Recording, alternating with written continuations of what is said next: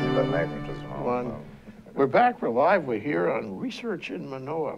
And today we have Barry Lienert, who is an associate specialist in geophysics at HIGP. And if you didn't know by now, HIGP stands for the Hawaii Institute of Geophysics and Planetology. It's part of SOWEST, the School of Ocean and Earth Science and Technology. And if you didn't know, SOWEST and HIGP are world famous. This is the place for this kind of research.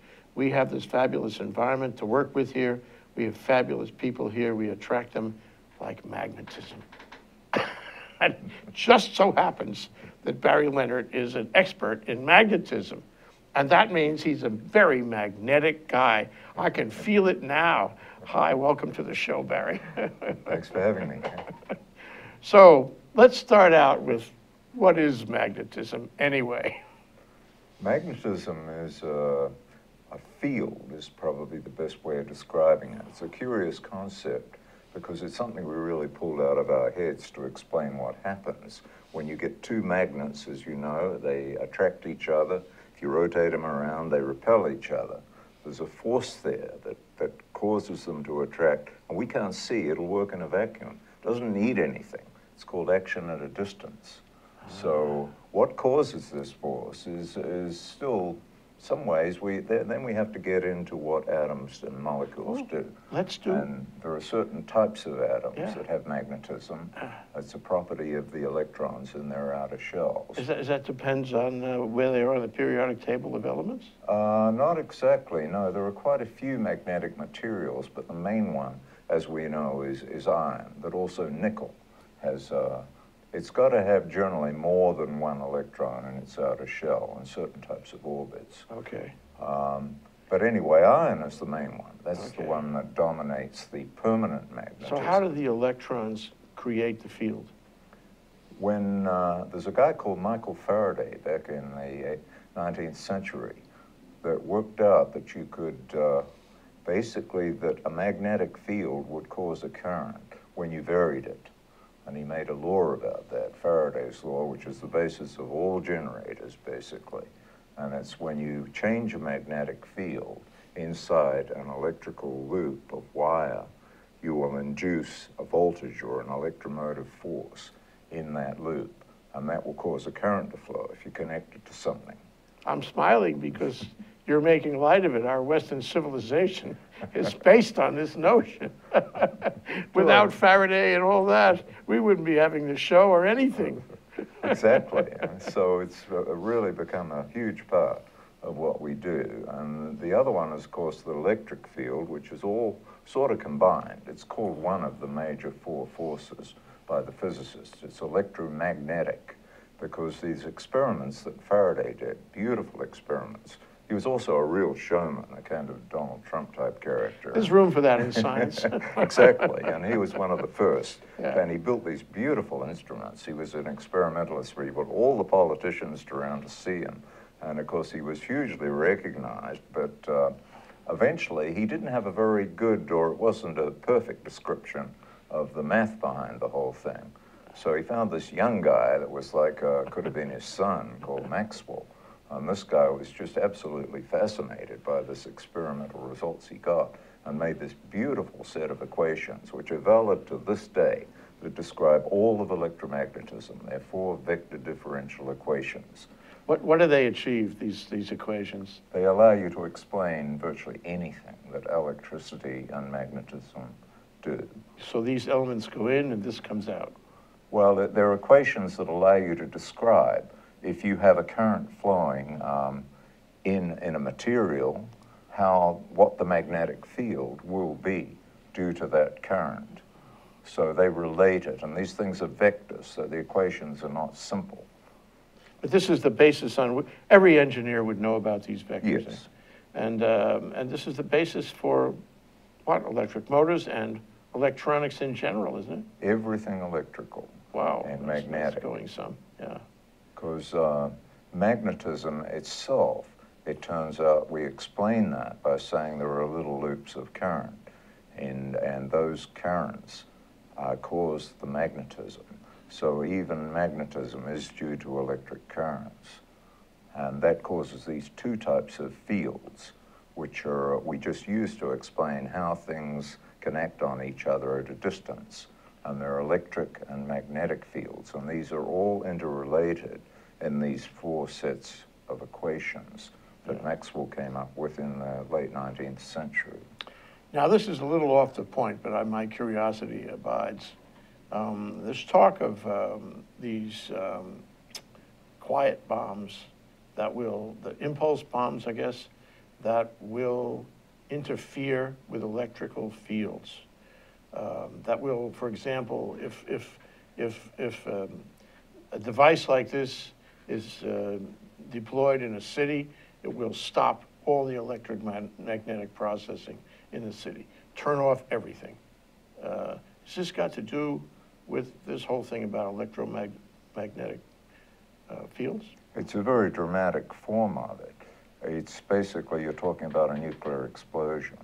It's an electromagnetic pulse, and that's the only thing really. Well, there are some things, the Earth's sun will actually do this as well at a time when you have these huge flares on the sun, and the sun is constantly spitting out protons that are coming out in all directions, but a lot of them hit the Earth, but they get deflected by the Earth's magnetic field.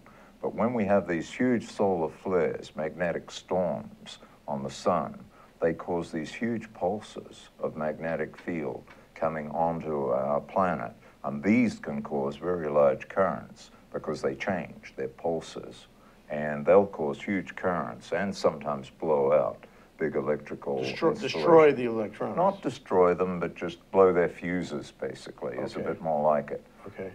But when you talk about a nuclear weapon, which is much closer, it will be, say, in a city, then that pulse can spread quite a long way because of the huge currents that come out when a nuclear explosion comes off. There's all kinds of stuff comes out. And that would destroy the electrons. And that could, I wouldn't say destroy, but it could interfere, it could temporarily disrupt it. Very close, of course, it destroys everything. It will vaporize everything within a few cubic miles, a typical hydrogen bomb, or even bigger. But is there any other way to create that pulse? It has to be due to an electric current, because that's the only way you can get a magnetic field. So there has to be some huge current, and in terms of the size of the currents, there's an interesting one called the equatorial electric jet, and that flows around the whole magnetic equator, and it's induced by the sun, by the solar variations.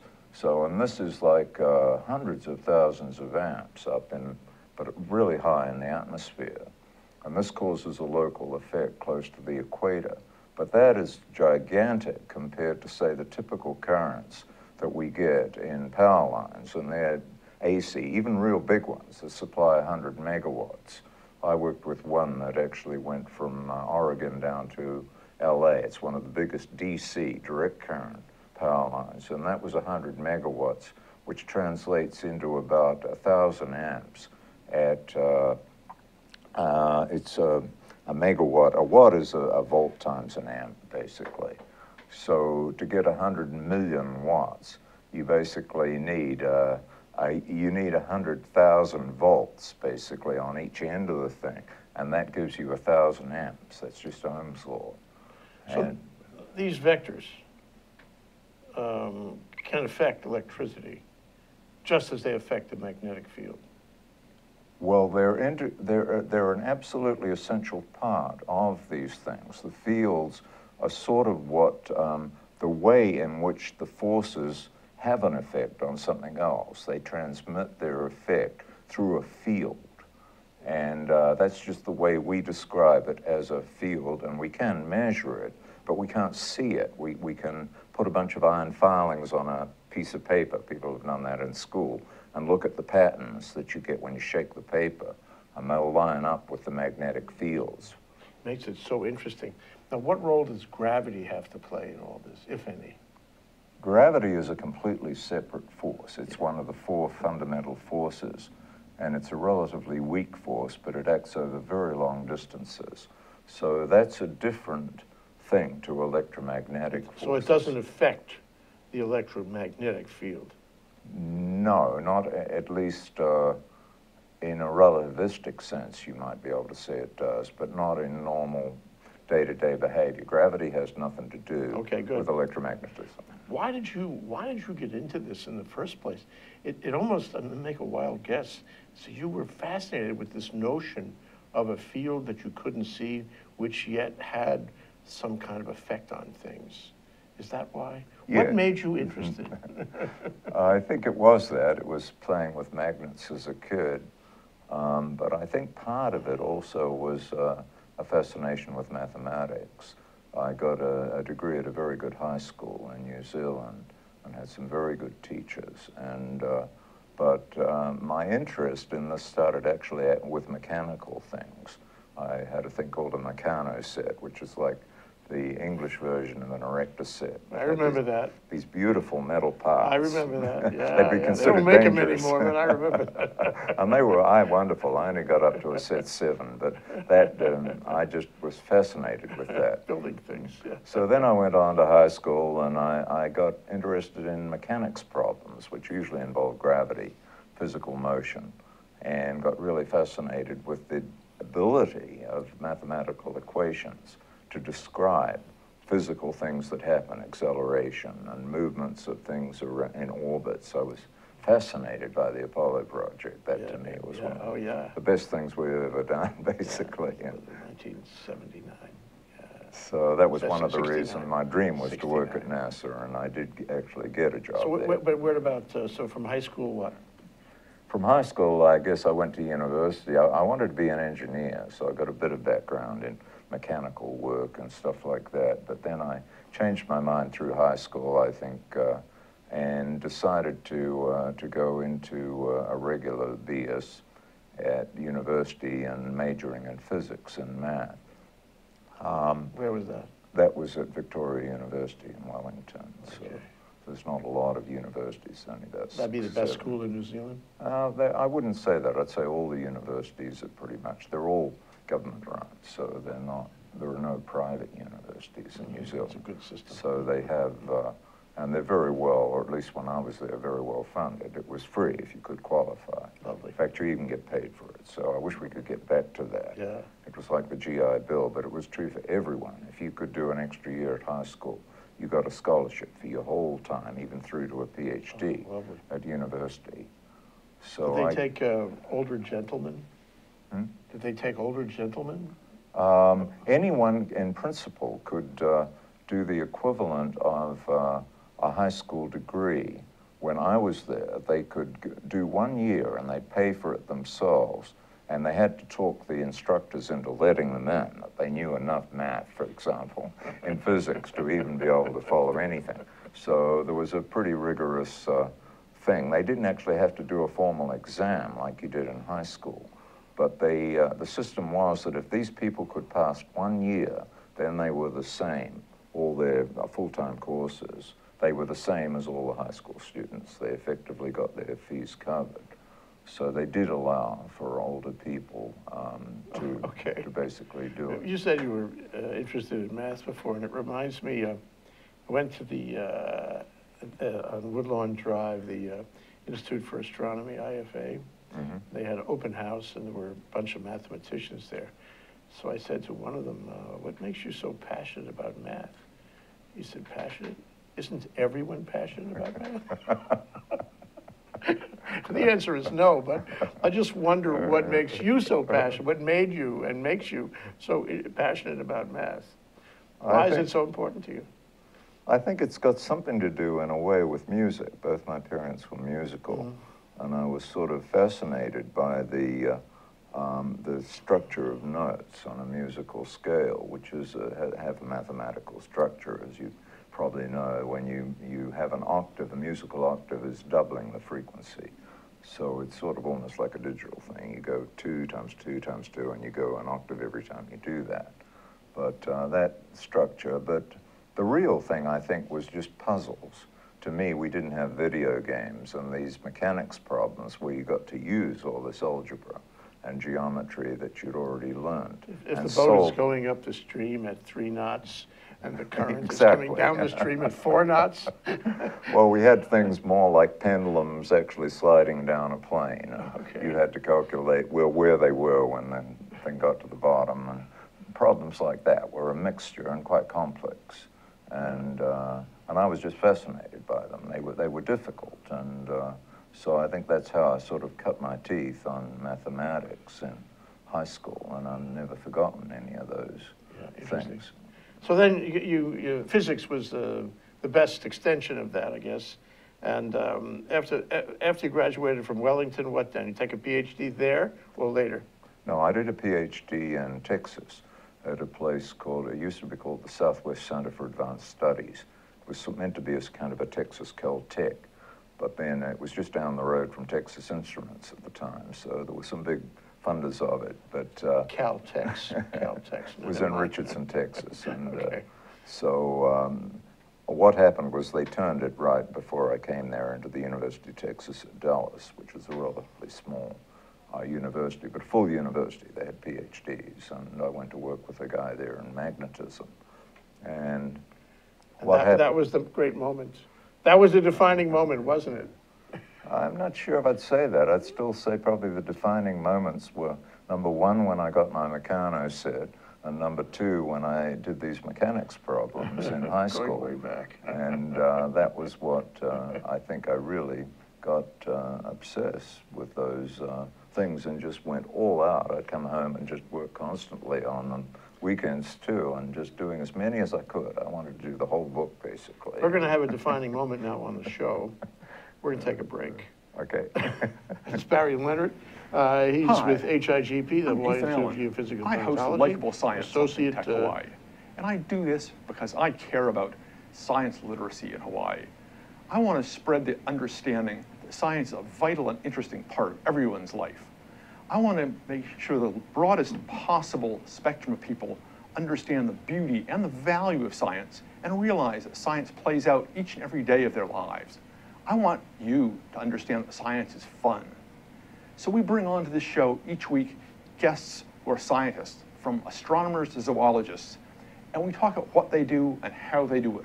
But most importantly, we talk about why you should care about their work, why you should see that their work has value and impact on your life. So I hope you'll join us Fridays, 1 p.m. here on ThinkTech Hawaii. You can watch us via live stream. You can watch us recorded on Olelo, and you can see us each week. We hope you'll join us.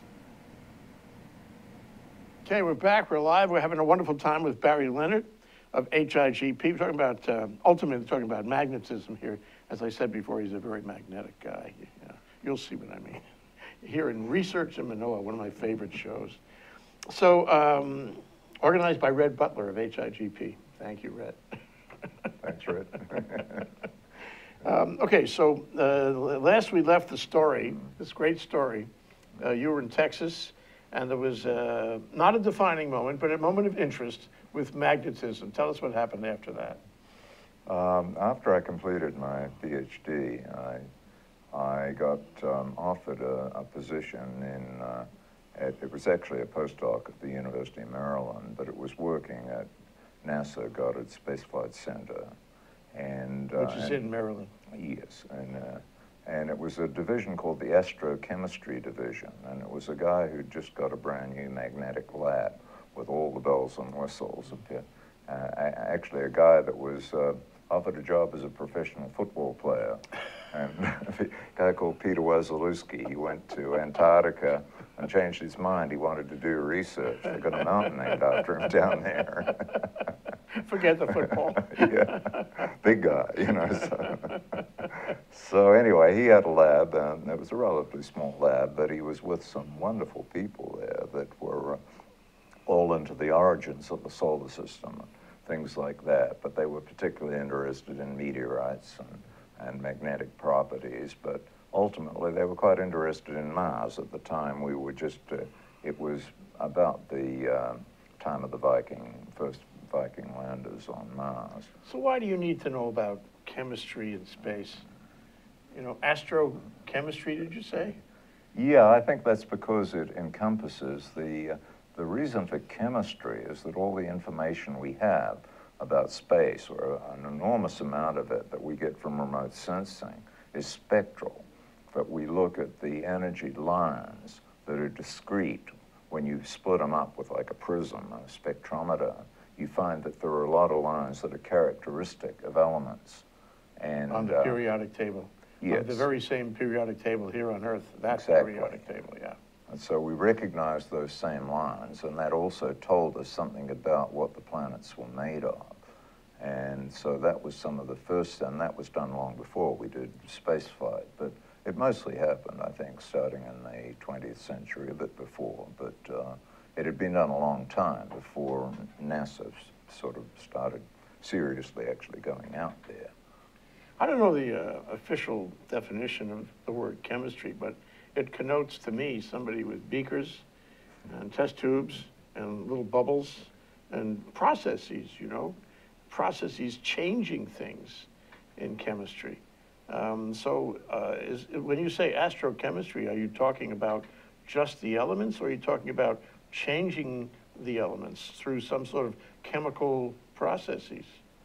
Well, chemistry has also got an aspect of saying how do these elements combine, yeah, and what compounds can they make. Yeah. So the information you get from chemistry tells you, even though you can recognize elements, what possible compounds. Like if you see hydrogen and oxygen, that would be, and that's all. You'd say, well, that's water. But you usually don't get that. You get all these spectra together, and you've got to go down and identify. And you might have a bit of, and you don't really know very accurately the strength or the concentration of these things. But if I learn my chemistry here on Earth using just the elements in the periodic table, don't I know all that I need to know about chemistry involving compounds derived using the periodic table? Why do I have to have a special kind of chemistry in space? It's not a special time. You're exactly right. It is the same processes. The elements aren't any different, even in the stars, from what we can tell. They may be at higher temperatures. In fact, they are. We see the suns. But we know they're the same elements because the spectra define them so well. We know that's true on Earth, and it has been confirmed on other planets when we've gone there, like the Moon. And we looked at the spectral properties of the Moon. We're still doing that. And then got the samples and took them back and did the more conventional thing of analyzing them in a chemical laboratory and finding out what was there. Finding out that we were right, using our spectral devices, that Exactly, the light yes. it's a correct way to measure what's out. Anyway, so we have magnetism. I tend to go off the track a little bit, Barry, forgive me that, just curiosity. So magnetism at the Space Center in Maryland, and let's see, what happened after that? You went to the, am I right, the Caltech Center? I went to the seismological laboratory. In That's Caltech. where I met Red. He was doing a PhD there. Yeah. And they offered me a job getting back into this thing of magnetic sounding. They wanted to look at estimates of the properties around faults with the hope of predicting earthquakes. Faults here? No, in California. But in the United the States, Earth, yeah, on Earth faults, Earth yeah. faults, okay. So it involved just putting out a very sophisticated magnetometer, very sensitive, cryogenic, in fact. It worked at liquid helium temperature, and some long electrodes connecting porous pots that measure the electric field. And you measure these all simultaneously. And because the variations in magnetic field coming in from the sun that I mentioned before, due to pulses, magnetic storms, but even small fluctuations on the sun. It's a very active place. So yes. You get these pulses of magnetic energy yes. coming in and hitting the Earth's surface. And it turns out those waves, electromagnetic waves, penetrate down into the Earth. Through the soil, the rock, all that? Through everything. So if there's not a lot of resistance, they'll go a long way. It turns out the more conductors there are, the less far they'll go. It's a thing called the skin depth. And they die to 1 over the... So if there's iron down there, there's a deposit of iron, that's going to be an obstacle for these waves? Yes, any conductor, it doesn't have to be iron. It can even be things like salt water, which is an even, because iron doesn't occur naturally in a lot of places. It's generally an ore, so it's combined with other, like oxygen Okay, so typically. the waves go down, the waves are affected by the pulses, and somehow you're measuring the magnetic field in the crack No, at the surface. at the surface to predict an earthquake. What we were trying to get was an estimate of the resistivity. It is sort of like seismic sounding. You probably know we use explosions and we time them to figure out what the speed of sound is in rocks, the seismic velocity. And that can be very sophisticated. We now, it's oil exploration, so there's lots of money in it. That's the main way of finding oil, is to put out a whole huge array of these microphones, basically, all around a big truck that generates all these waveforms, and then interpret this in terms of what is down under the ground, particularly whether there's some hard rock forming a kind of a cap that oil will connect underneath. So you can see, it gives you eyes. It gives you eyes You underground. see the formations of the rock, then you interpret the formations. Certain kinds of, it's like reading an X-ray, certain kinds of formations suggest certain deposits. Exactly. Yeah. So resistivity is similar, but it doesn't measure seismic velocity. It measures electrical conductivity. So we can get a quantitative estimate of electrical conductivity underground by looking at different frequencies. So why does electrical conductivity, wait, I don't want to stop you from saying that. By measuring the electric and magnetic fields at the surface. Okay, so okay. As a function of time. So then that gives you a handle on conductivity, and conductivity lets you predict earthquakes. We expect to see, or there were some predictions that said that electrical conductivity would change a small amount, maybe a few percent, when the rocks were getting stressed, when they were getting squished up. And there's theory, it's sort of like, it's the reverse of piezoelectric, where you basically, you get an electrical voltage. It's sort of similar in a way. Due to squeezing a certain material, it will produce a voltage. But the idea here was that the resistivity, you could say in a simple way that if you had like a spongy rock, like Hawaii rocks, they've got lots of holes in them, and if they're full of water or salt water, they'll be quite conductive. But as you squish them, all the holes get squished together. It's like wringing out a sponge. That happens as you get deeper. Then there'll be basically a much higher resistance because all the salt water's gone away. So that results in quite a dramatic change in most of the Hawaiian Islands around sea level. We have rocks, essentially the islands here are all a bit like sponges. They're very porous. So those changes will somehow telegraph the possibility of an earthquake? Yeah, we expect that change to be very gradual. It's not a sudden signal. We measure these things over typically days or weeks to do the experiment because we need very long periods, like periods of an hour to get down, say, 100 miles, and at least 10 or 20 seconds to get down even 2 or 3 miles. So the depth depends on how long. So we have a very long time series. We run this thing and digitize it continuously, 3 components of magnetic field and 2 components of electric field, just the horizontal. And the electric fields basically are the things produced from these currents that are induced in the ground, whereas the magnetic fields are mainly what's coming in from outside, from the sun. And if we use Maxwell's equations to solve that problem, we can actually determine the resistivity that is underground, even its 3-dimensional, 2-dimensional structure. And those changes will tip you off. And the changes, that's right, I got a bit carried away. I was the pressure under there. And the pressure will reduce generally the conductivity or increase the resistivity. There it is. That was the argument. That if you could see those by just measuring month after month, we measured the same sites. We had 3 sites every month. So we'd go out every month and measured them for 2 years and looked at the determined apparent resistivities, they're called, as a function of frequency, and then looked at whether there was any detectable change when we saw an earthquake. You can't make this up. Why would you want to? This is not science fiction. This is actual science. Yeah, this is My head is coming apart. Okay, we're going to come right back. When we come back, Barry Lienert is going to tell us what MEDSEL is. Okay.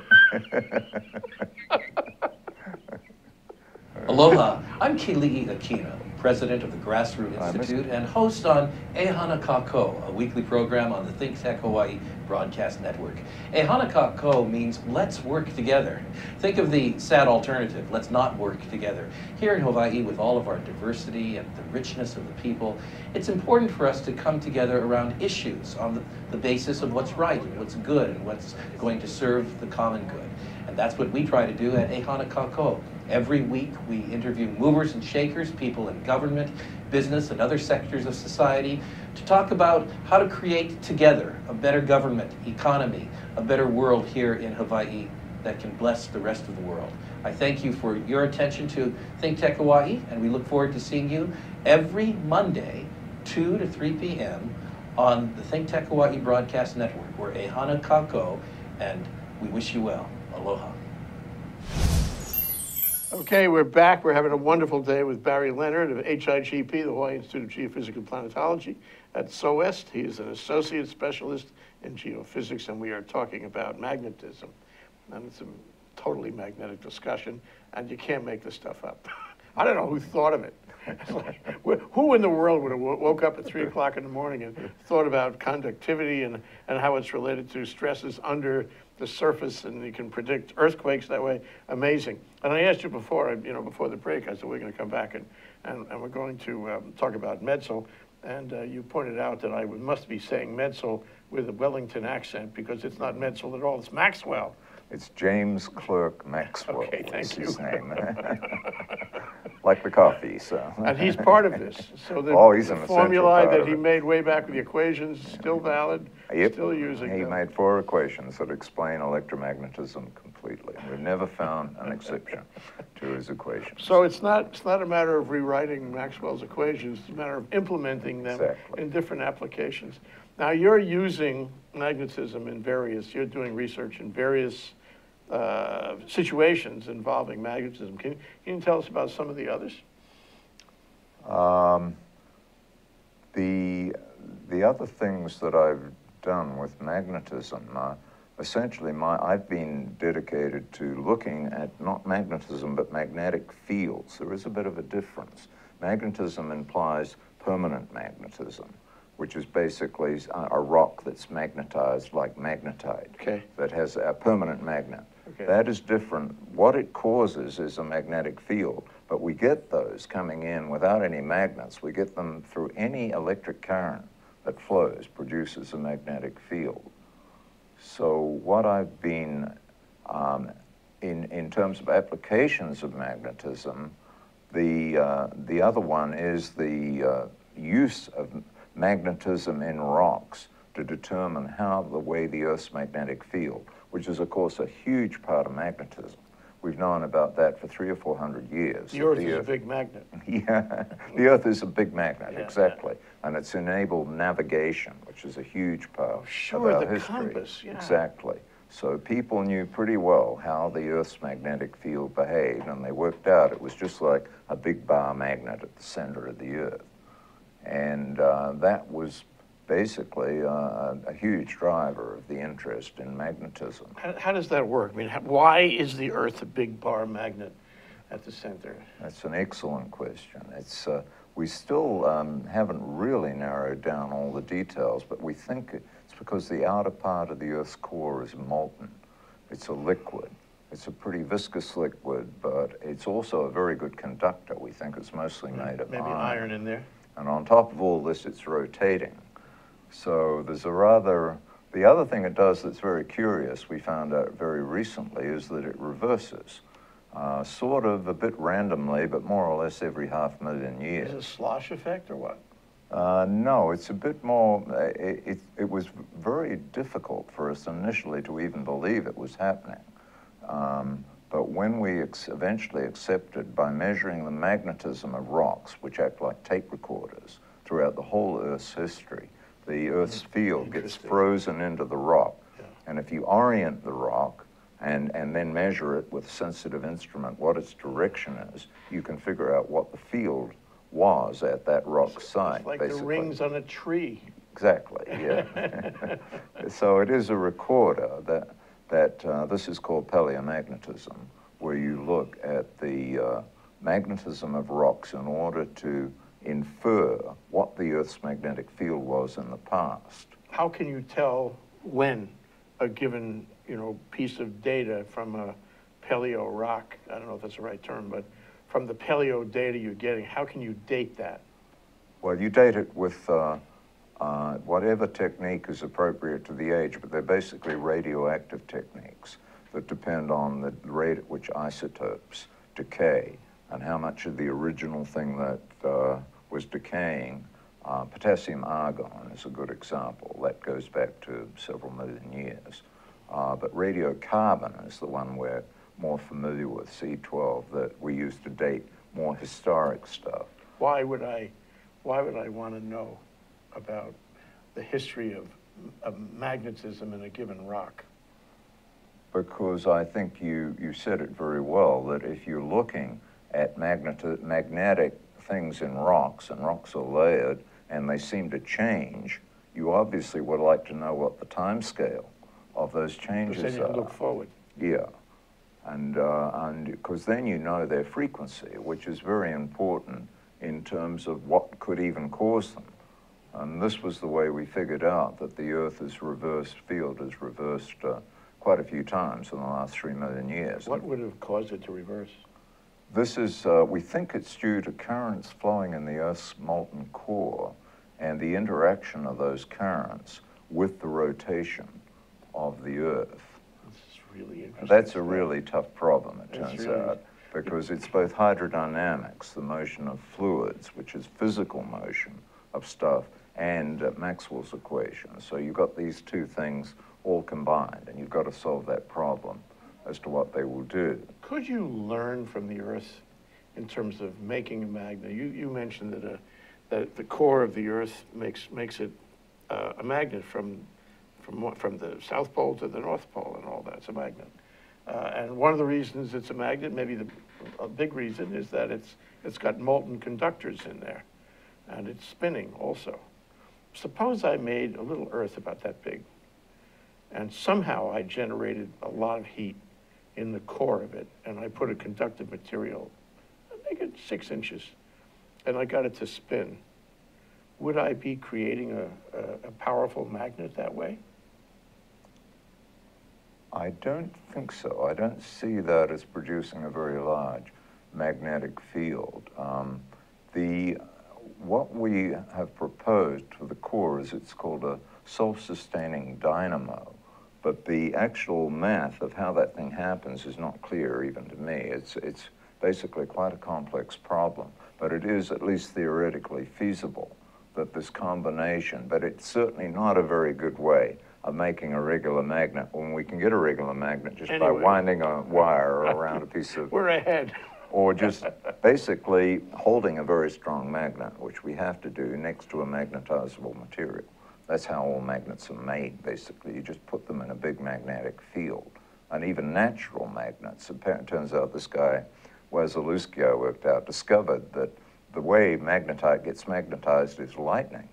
That big strokes of lightning, he studied these rocks up in Colorado, were coming into the ground and causing huge currents that actually magnetized this lodestone. And that's why it was lodestone, that it had this enormous magnetic field. Which stays. Yeah. Yeah. Because... So I want to shift in the last few minutes here to other sensory type research you're doing that is not necessarily magnetic fields, right? You were mentioning that you do other sensors just to get the full picture of your work. Yes, I became quite interested in things called aerosols, which are very small particles of liquid and solids that float around in the atmosphere. It may not seem obvious, but when things get very, very small, little particles and drops, they don't just fall under gravity. They have a very long settling time. Clouds are a very good example, and clouds are just droplets of water that are about 5 microns. I've got to use microns here. It's probably worth saying that, tiny. yeah, a millimeter, it's a millionth of a millimeter, so a thousandth of a millimeter. Okay. So anyway, clouds are the most obvious example. They're things that float, droplets of water, very small ones, and just float around and form all these amazing patterns and things when water condenses. But So when water condenses, it falls to the earth. Why don't the droplets fall to the earth? because that's a very good question, but I think it's basically because the droplets are actually moving a lot. They're moving inside the clouds, and there is basically an updraft that has thermal origins in the clouds. There's quite a strong wind going from the bottom of the cloud to the top that we generally find. There are downdrafts too, but these updrafts, which, like I said, I won't get into the details, but say they're of thermal origin, and plus the fact that water is constantly condensing and evaporating. And of course, when it evaporates, as we know, we've got to put a lot of heat into it, but when it condenses, it releases that heat, and that gives a lot of energy. So it self-perpetuates. Yes, So, yeah. it basically keeps these things floating because they're moving due to the heat energy. And of course, we've got vapor coming up constantly from the oceans that's feeding the water into the clouds. But I need air to do this. I could Yes. not do this in a vacuum. No. The droplets would fall right down. No, you couldn't have water in a vacuum, and that's one of the main. You could have solids, of course, but they wouldn't. They would keep going at their initial velocity. If we blasted them out into space, things just keep going at whatever speed you give them when there's no resistance. That's one of Newton's, Galileo's law. See, all these old guys, they really knew what was going on. Nothing's changed. So in the droplets now, in the what did you call it, vapor? What are you doing? Aerosols. Aerosol. What are you doing with them? We're looking, for one, it's very relevant to climate because the clouds do absorb energy and they reflect it, and both from the bottom and the top. So they sort of shield the Earth, in a sense, from the sunlight coming in. So they're a major player in the climate modeling. And climate change. Climate change, exactly. Ooh, so, this is very relevant research right. then. So there's been a lot of interest in this, of explaining the part that clouds play. We all know that carbon dioxide has been increasing by 25% since 1960 for the whole Earth, and that's one effect. We've also got methane and things that shield the greenhouse effect.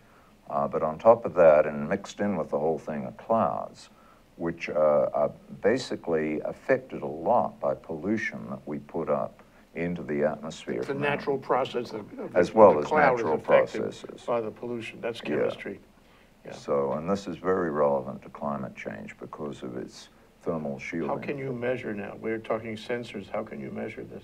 You use a laser. You you send a laser up into the atmosphere, and you have a big telescope that's parallel to the laser. And so when the laser goes out, it gets scattered. And you're looking at the part that comes directly back, basically like a mirror.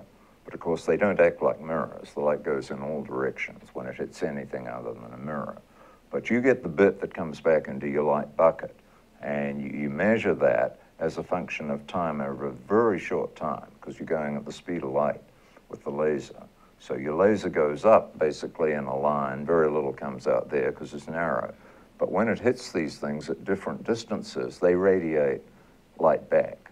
And so you get a function of scattering as a function of time, and you can measure that amount of scattering over intervals. Now, the fastest one, the new digitizer, will do 1 meter intervals out to like 10 kilometers.